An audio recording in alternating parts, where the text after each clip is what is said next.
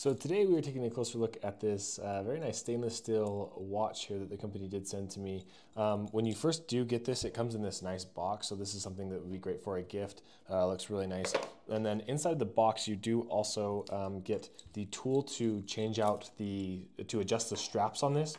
So if it's a little bit too big, you'll see here in a minute, it's a little bit big on me. So I'm gonna show you how to adjust the straps on this.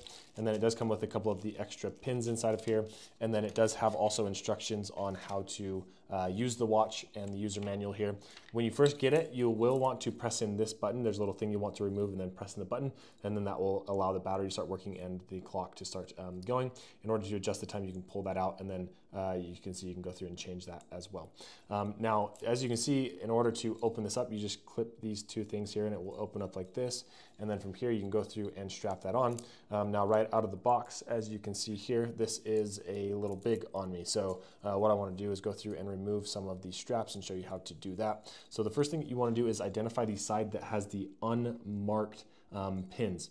The unmarked ones, there's a marked side and an unmarked side, and it kind of explains this better in the user manual, and it's kind of hard to see here in this light, but they're the ones that don't have a little line running through them. So there's these little unmarked pins right here. You want to take that, and then you want to grab this cool little tool right here, and you want to set this on here and find the, screw it out so it kind of fits into the right spot here.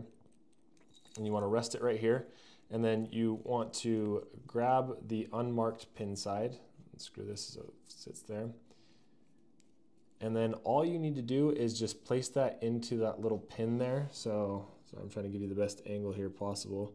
Put that little pin in there, and then then you just go through and screw it out, and you can see there's a little place where the other side of the pin can come out. So keep screwing it, and you can see here it's going to move that pin out. You can see it moving right here, and just keep screwing that until it is moved. And then you can undo this, and then you can just remove that, and then you can just pull the pin. So now you can see the pin's out there enough that I can just go through and remove it. And then now it's broken this off, and so then I can go through and remove this next pin, and I can remove as many as I want until it's time for me to go through and put them back. So I'm going to remove a couple of these, and then I'll come back and show you how to put them back together. Okay, so now I've gone through and removed some of the parts here. Now to get this back together, it's as simple as kind of lining these up here, getting them where you want them to go, and then putting that pin back into the hole here.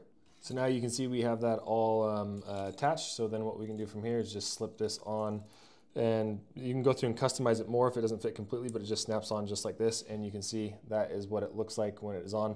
Nice looking watch, very fancy looking watch, great for upscale or downscale kind of occasions, but very happy with the way this works, and super easy to go through and adjust this thing.